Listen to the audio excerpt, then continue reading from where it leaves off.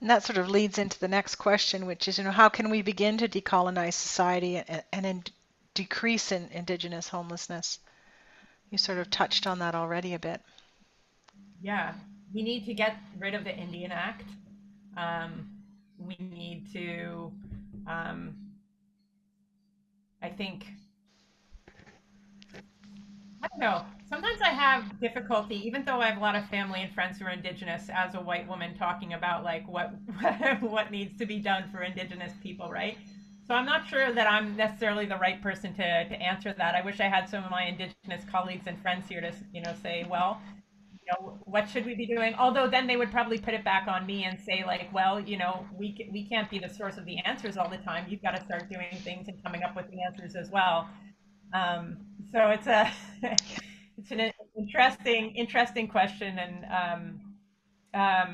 situation. But yeah, so I mean, getting rid of the Indian Act, I know that's something that's really called for. Keeping Indigenous kids with Indigenous families, with their families, if they can. I think that's a big one. So ending the sort of you know dismantling of Indigenous families and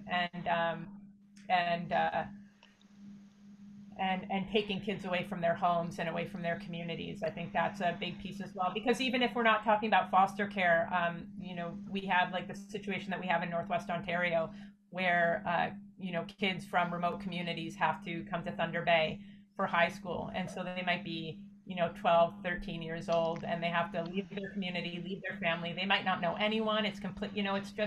It's not a system that's really in the best interests of the kids at all. I don't think so.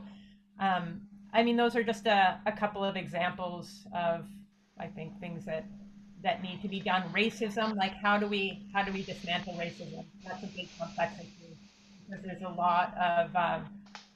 are a lot of barriers around housing and housing security for Indigenous people that are tied to racism as well. I was just working on looking at some data again from a study that we did a couple of years ago around women who are incarcerated and exiting the correctional system and their transition to housing or barriers to housing security post incarceration. And a lot of the women who are involved in our study were Indigenous women.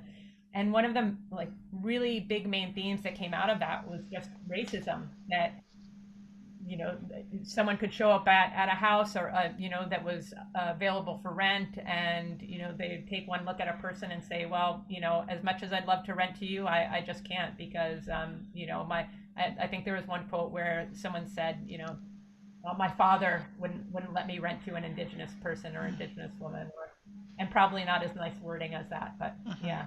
So yeah, let me add in one more, Cindy, as Okay, well. for sure. I was going to talk about healthcare system as well. So we Hmm. need to sort of decolonize healthcare because there are a lot of, when you think about I think a lot about institutional transition. So there's education, there's um, there's correctional system, there's healthcare system. So systems like that where there's this interface between people and homelessness, and the healthcare system is definitely one of those, very much so in the north, where people often have to travel far away from their communities for healthcare as well, and then that can often end up being an entryway into homelessness.